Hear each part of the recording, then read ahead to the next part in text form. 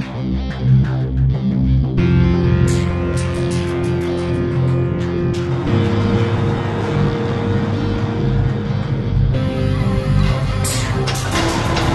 oil, Brett. Okay, let's go. Well, this morning in Timaru Port here, we're preparing to leave with this 500-ton load of transformer and trailers on the way to Benmore. It's 3 AM in the morning, 4 o'clock on the road. It's a large load. It's the biggest load ever moved in the South Island. One of the first one of 4, so it's large. There's a lot of planning, a lot of work being involved in getting this ready, that's for sure. Before daylight, well, we'll be out of town by daylight onto the main road, so it'll take us 2 or 3 hours to get out of there. Put an extra couple of pilots on. We don't need to by law, but we are, just to control traffic. Traffic is really a lot different today than it was 10 years ago. So. And humps, yeah, there's a number of obstacles, but as we say, it's been done before, and we're pretty confident we're okay. We've done all our checks. So. I'm Dave Carr. I'm the one of the owners of the company. So tonight I'm running this first one, and with my good guys, my good men. Yes, definitely these would be the heaviest loads up this route, even heavier than all the hydro equipment that was taken up when they built the hydros. The road cambers off each side, and it cambers on the corners, and it's most important that the load maintains a vertical alignment.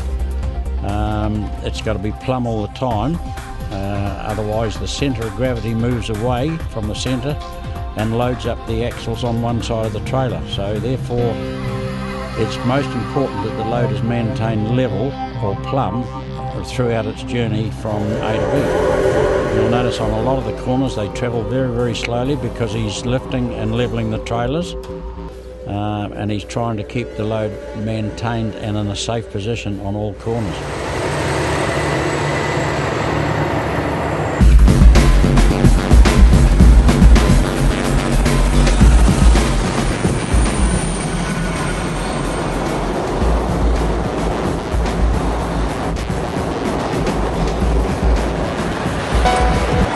Raise the branches rather than cut them, because these were planted for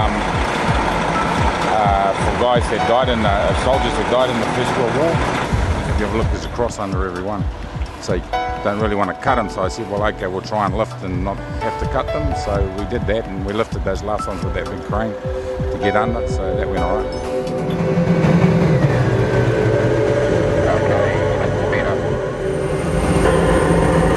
Just coming into the left hand, mate.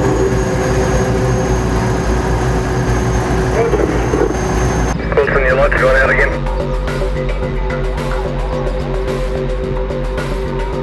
Going around the next left-hander.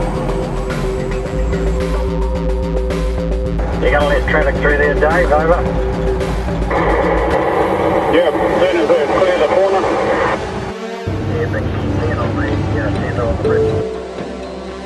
Yeah, you'll get following traffic through on the passing bay around the corner. Over.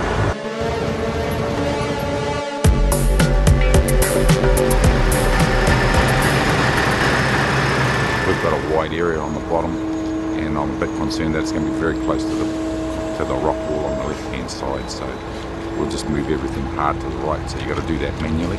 Trucks can't do that. So.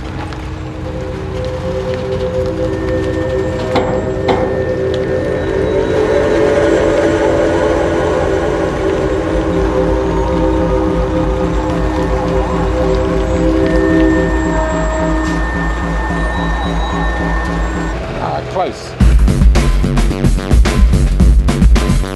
But it fitted. Which is what we do most of the time, just fits.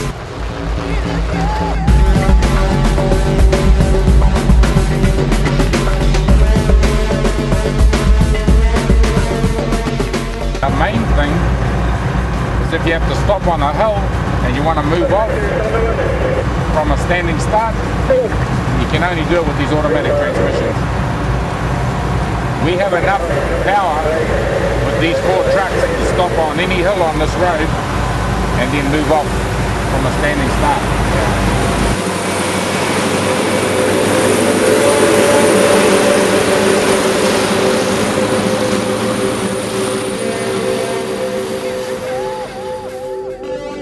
The actual load is spread pretty even throughout the whole convoy. The tractor units in the front are running 8 tonne on their front axles and 10 tonnes each on their driving axles. They all have 3 axles.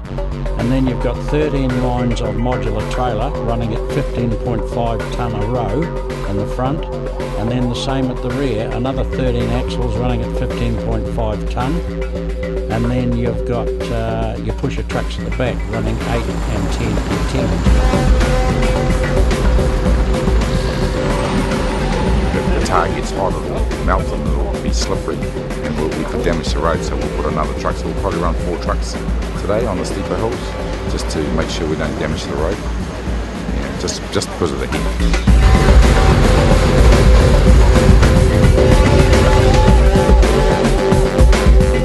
Dave said before, Dave Carr, he said it's a challenge, and he said he wouldn't want any bigger. He says about as big as you can get them, the big as they can handle with their all their sophisticated equipment. So getting the transformers to site up the road from Timaru was only part of the job really.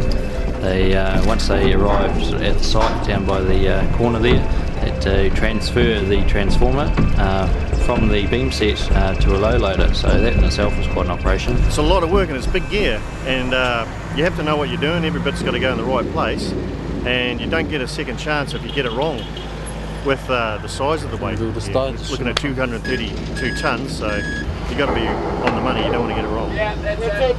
And they're expensive. Yeah, beauty, yeah, beauty.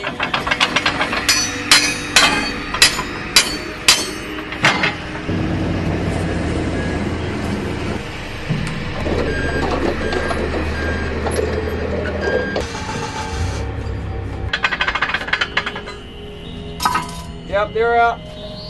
They had to lower the transformer down out of the beam set. The beam set each main beam splits into 3 pieces, so it's quite an exercise there to split the beam and take the transformer out of the beam set and move the trailers out of the way, and then to load it up onto the low loader for transportation from down the road there onto site, onto the main slab for assembly.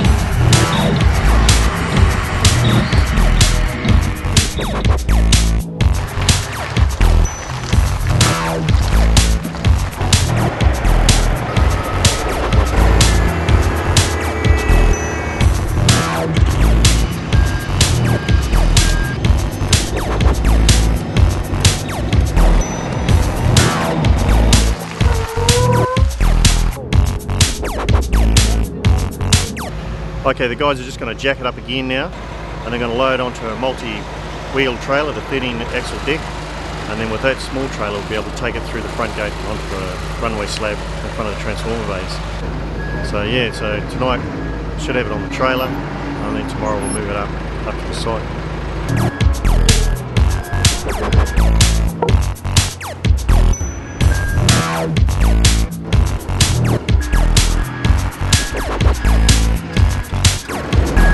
Fortunately for us, yeah, the transformers arrived on site here without incident. The shock recorders, they were all read once they were placed down, and no major shocks on the transformers there, so that was very pleasing. Yeah, so we just got it in time really. We won't do a lift like this in the dark, so we knew we had enough time to get it on there, so that's good. As you can see, we've made it onto the trailer, the temporary trailer we're going to use in the substation here. So we just finished landing it on there just now, making the best of the fine weather and the mozzies. It was a big job, but we have the men here to do it, so it's been good. Yeah, my guys have done a really good job, I think. Everything went according to plan and no major problems we had anywhere, so it says a lot for good planning, doesn't it? So, and good guys, you know, guys work hard, they work really hard, done a good job, so yeah, I'm very pleased actually.